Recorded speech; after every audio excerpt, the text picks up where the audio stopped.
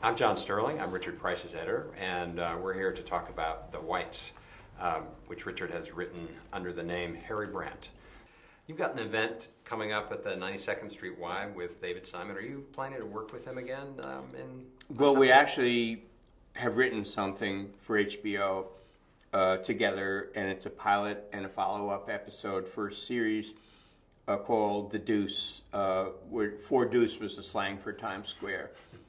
And it's about Times Square in the 1970s, about the mafia control of the sex industry, cleaning up the city, deals with the devil. It's about the rise of gay liberation, women liberation, plus this huge commercialized sexual presence at the same time that women are marching down the street. Mm-hmm. And, you know, gays are fighting for their rights. And City Hall is trying to make deals with organized crime to keep all the prostitutes off the streets. That doesn't mean not working, but to seclude them in massage parlors so tourists don't get accosted because the city was broke.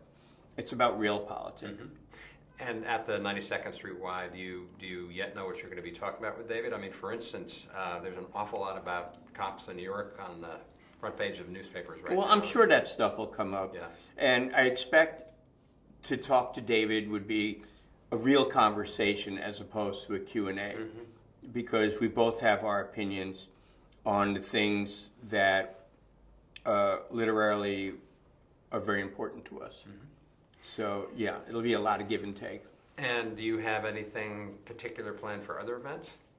Well, normally on my book tours in the past, it would be me getting up there doing a 30-minute reading and taking questions from the audience. It has now evolved into more of a conversation with other writers or other people that are relevant to the subject that I wrote about. And I was thinking I would like a mix of people. For example, I wouldn't mind a mystery writer or an urban writer talking to an urban writer. I wouldn't mind talking to a more generalized novelist or, you know, somebody from the media.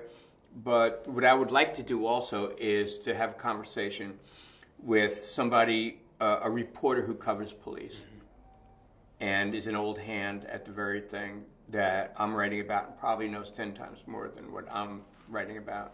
Knows that world and so fully engage you on that topic. Yeah. Good, yeah. And any particular city you're especially looking forward to visiting? Yeah, I'd really like to visit New York. Okay, it's a great city. I hear that all the time. You know, big. Yeah, Milwaukee. No, New York. Every thing about New York is you read in one bookstore, and it's a specific experience. You read in another bookstore, it's like you went to a different city.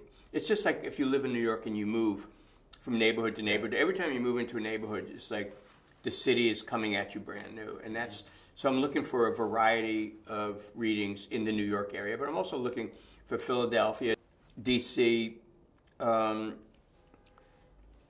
Francisco. You know, I'm happy to go wherever I'm going, but New York is my home, and I don't even want to leave it for a book tour, basically.